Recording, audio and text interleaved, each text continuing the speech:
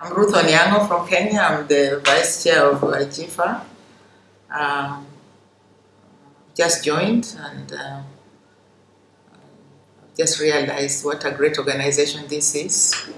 Uh, uh, they put together farmers at the center of their work and working through partnerships. And they have to work through partnerships, identify the right partners.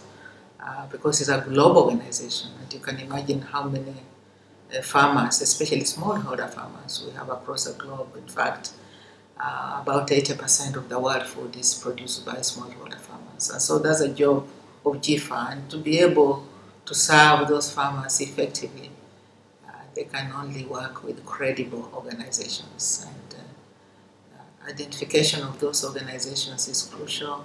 There's so much going on now. There are issues of youth in agriculture and how they can not just benefit from it in terms of jobs, but also be able to contribute to world food security, community food security. There's the issue of gender, and especially women, realizing is that mostly women in many of our developing countries who produce food. There's the issue of value addition, where food now, if you grow in abundance, you have to preserve it to be able to feed other people.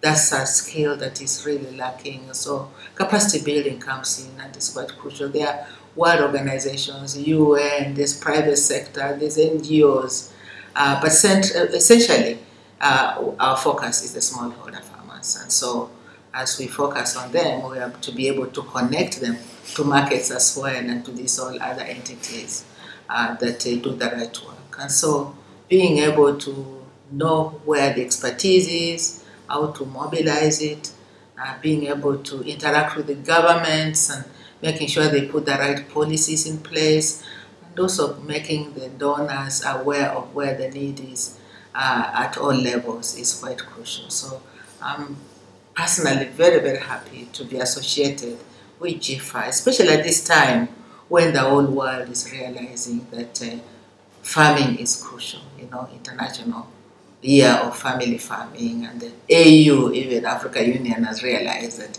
food security and agriculture are so crucial, and so we have many partners and exciting things going ahead. So I'm excited about it, and I know that at the end of the day we all see where agriculture makes a huge difference, not just to feed people, to make them better nourished, but also to create incomes and contribute to better economic growth and quality of life.